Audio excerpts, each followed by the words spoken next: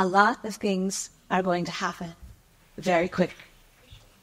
I heard those words as I was being rolled feet first into an emergency trauma department.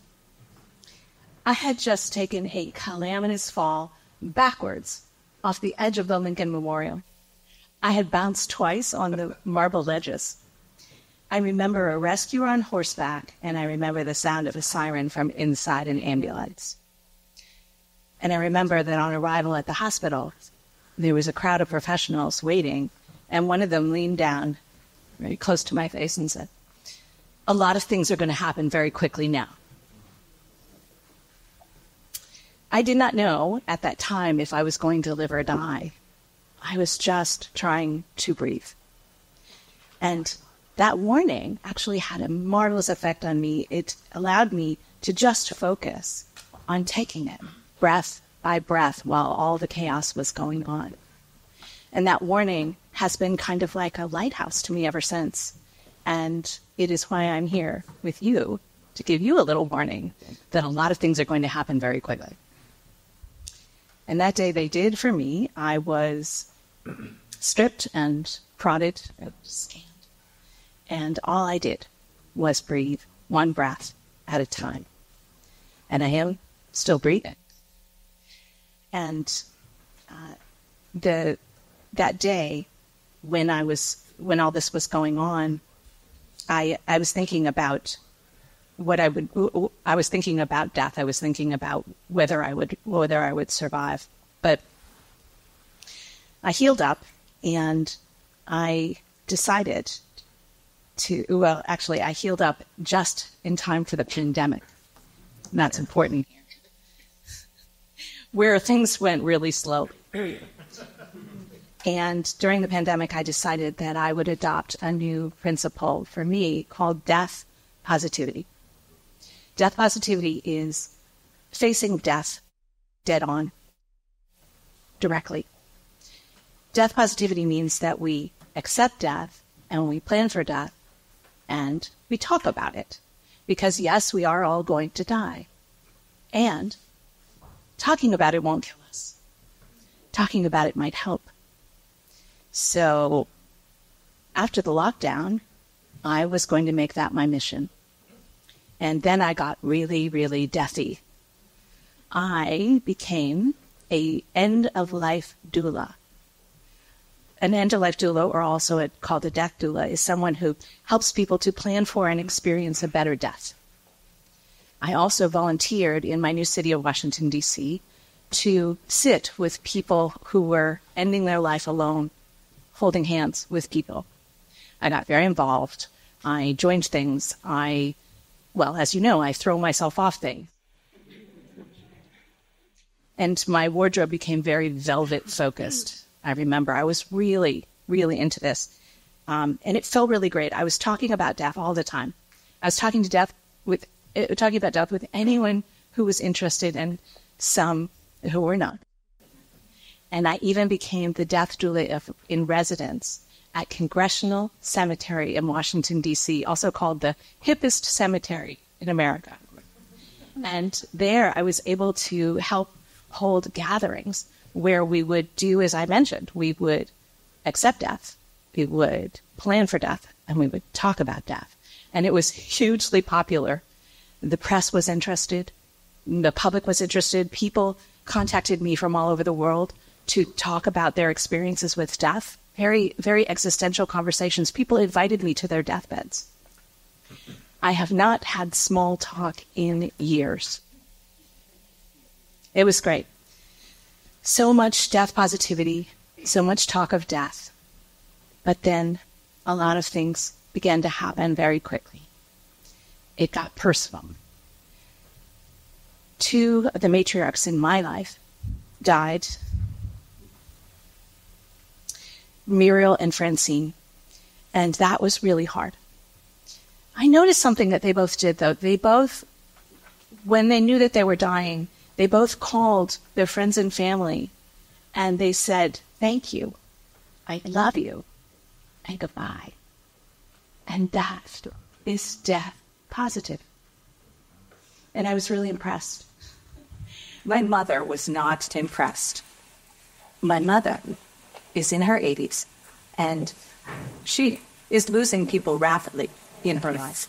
And she did not think that this was a very good idea. She rolled her eyes at my death-positive nonsense. And she declared herself death negative. Absolutely fair, because my mother is very busy. My mother is very busy, and she does not have time to stop for death. But the deaths kept coming. My cousins, two of my cousins, died around that time in my own generation, tragic deaths. And I got on a plane for the first time since the pandemic. I flew to California to go to an ash scattering under the Golden Gate Bridge as my grandma deaths. And nobody just said anything about any sort of death positivity, especially me. And back in D.C., as a new death doula, the people that I had been meeting who were dying were becoming people who had died. And I was being reached by more and more people with very difficult existential questions about death. Because I missed death positive. It was a live death. There was a lot of loss. I saw hundreds of dying people. I saw good deaths, well-planned, well-cared-for deaths. I saw death with a lot of chaos. And I saw deaths that had unnecessary suffering. And somewhere along the line, my stamina already started to get a little uncomfortable. I felt like it was inappropriate for me to be in public sometimes. I felt like people shouldn't want to be around me. All this stuff started to make me feel very uncomfortable and unwelcome. And I started to wonder whether this was something that I could keep doing. It was no longer theoretical. And there was... And then I met someone. I met someone who changed so much of this for me very, very slowly. Hoff, as he is widely known. Hoff, more deathy than me. More death positive, had a longer scholarship in these issues, and also had a sense of humor about it. And I sorely did him. And the first day that we met, we were chat. And he encouraged me in my projects. I encouraged him in his. And I think our families were very relieved that we had each other to chat about all this morbid stuff.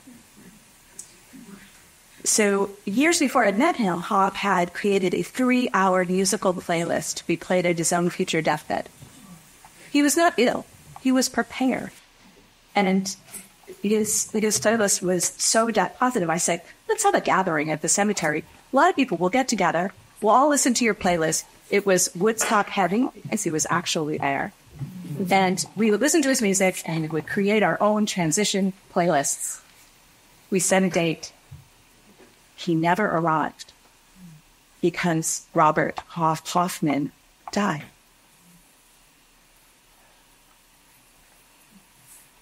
There's only one person that I can talk to about that, and I can't talk to him.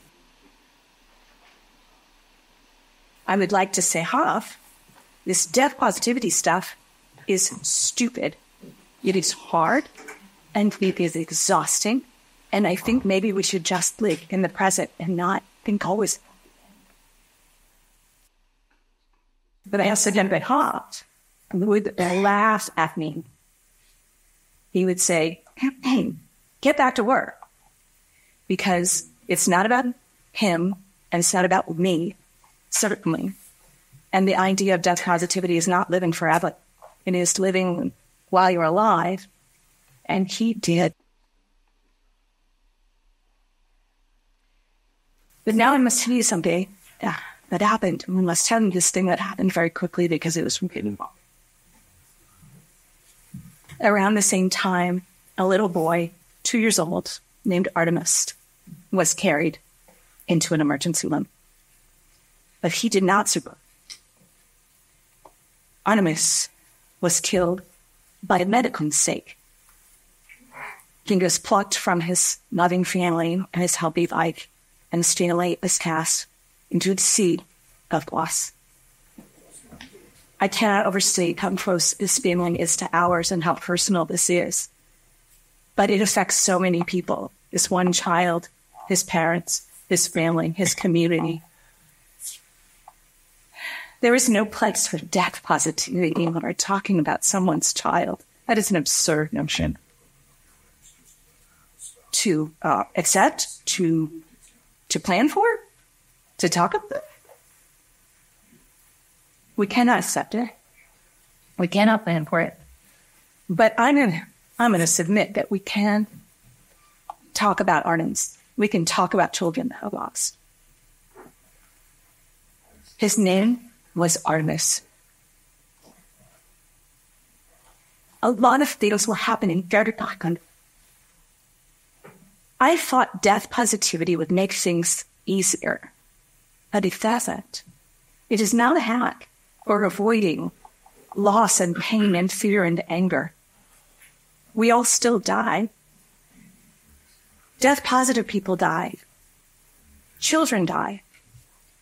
I live in a city with high infant mortality. I carry Narcan in my purse because of the level of overdoses. Violent death is like a weather report that we think we have no influence over. And people around us are being robbed of years of life from layers of inequity and lack of access. And death positivity doesn't make any of that easier. But maybe the easy part is what I had wrong. Death positivity doesn't make it easier. But I find it to be a superpower of courage in the face of our mortality. Because death denial is a choice, and every time I choose not to look away, I can do good in it. And it turns out I'm good at it. I have courage with talking about death. I have courage when I'm with dying people and with the bodies of people who have died. I have courage with caregivers and mourners. I cannot make you be brave too and to have courage here, but I can recommend incorporating a little bit of death positivity into your daily lives. Why? Because a lot of things happen very quickly in life, and death denial is a lonely state of mind. And death positivity is a connecting one, because I help people make end-of-life plans. I don't make it easier. I make it possible. And I don't make it less painful. I try to make it more loving. You too can have the difficult conversations before death is on the home. You can talk about death. You can talk about your own death. You can tell your people that you love them and where the passwords are. A lot of people in our society die alone or surrounded by frightened caregivers because we are so afraid of death and dying people. And none of that has to be true. We can all do more. We can show up. And we can all care more about the preventable causes of early death. Now there's time to take action. I cannot promise it will be easier. Death is not positive. Death is not negative either. It's indifferent. It is us. We, the living, can choose whether we will avoid or we will connect. I do not know how many more breaths I've got. I know that they are finite and they are precious, and that I want to make them matter. Because a lot of things are happening. And this moment is one of them. Thank you.